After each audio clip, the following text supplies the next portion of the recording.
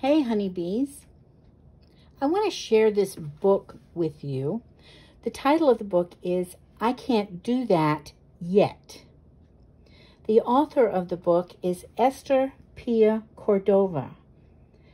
The author is the person who wrote the words in the book.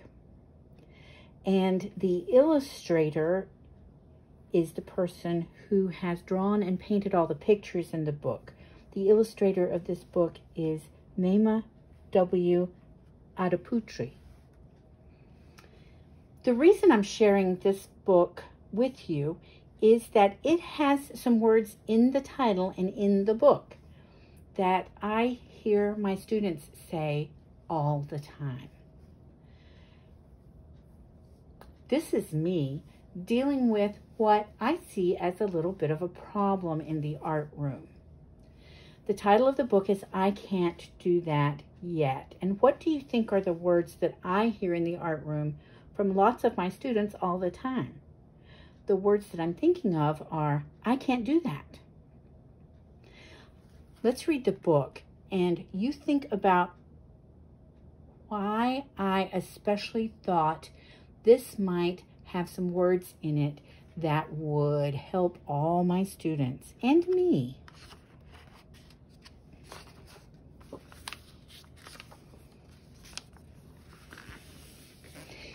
The name of the main character in this book is Enna.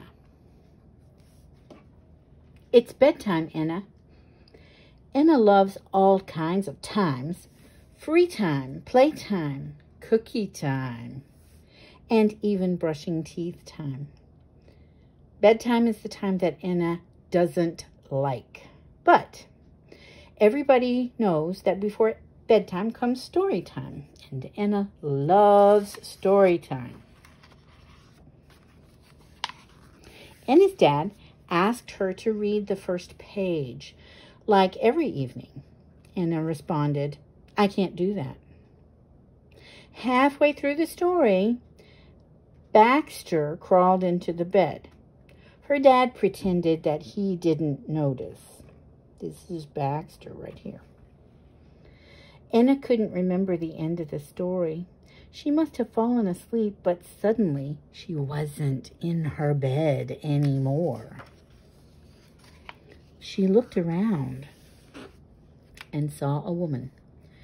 The woman was tall, with long brown hair and glasses. Enna had the feeling that she knew her. Somehow they must have met before.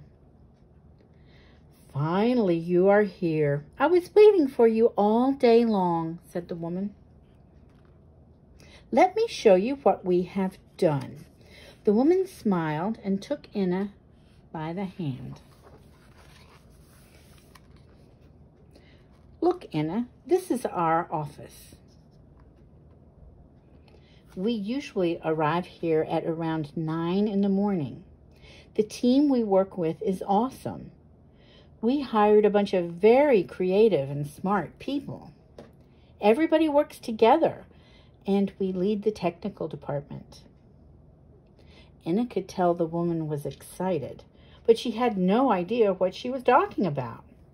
She didn't want to interrupt her, but she didn't understand why the woman kept saying we.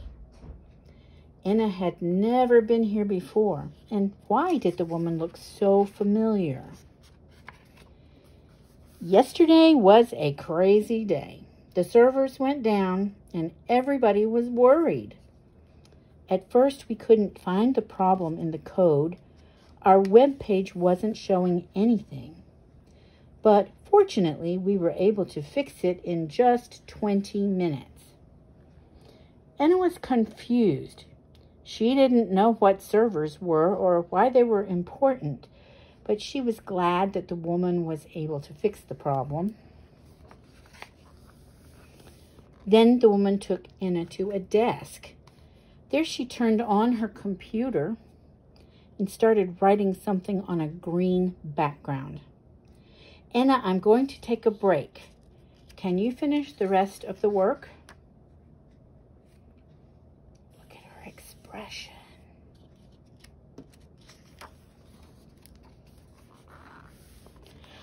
I can't do that." "Really?" The woman started laughing, and Anna thought that was mean, but her laugh was so contagious that she eventually had to laugh too. Suddenly, the woman got up and went to the fridge. She put celery sticks and a jar of peanut butter on the counter.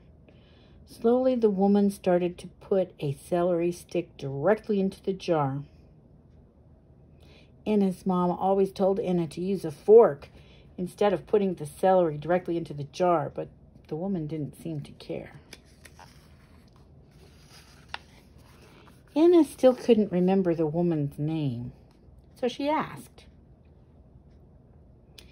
"You are telling me all these things, but I don't even know your name." The woman looked Anna in the eyes and said, "I'm you, and you are me." That was not possible. How can one person also be another person?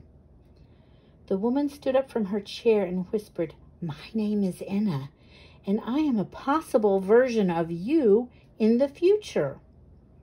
The only thing different about you and me is time."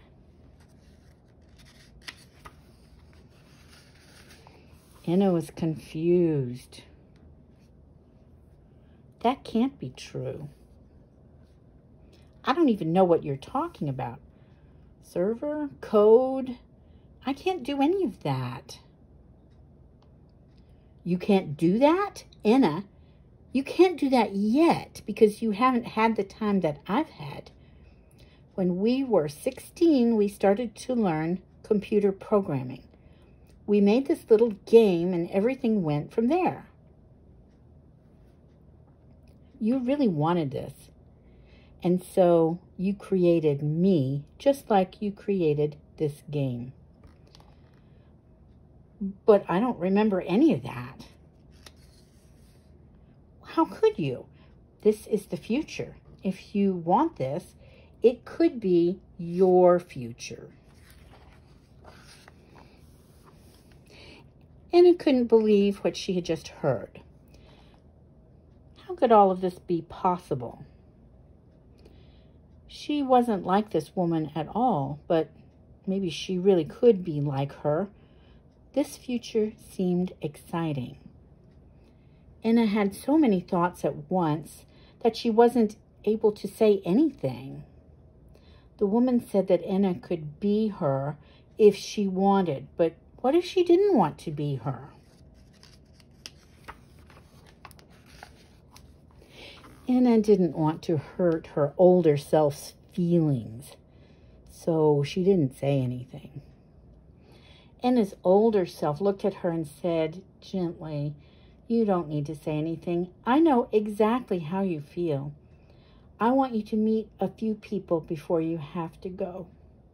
All of them care about you very much."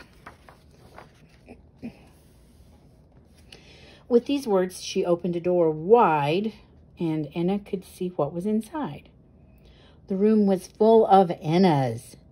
There were so many Annas that she didn't know which one to focus on first.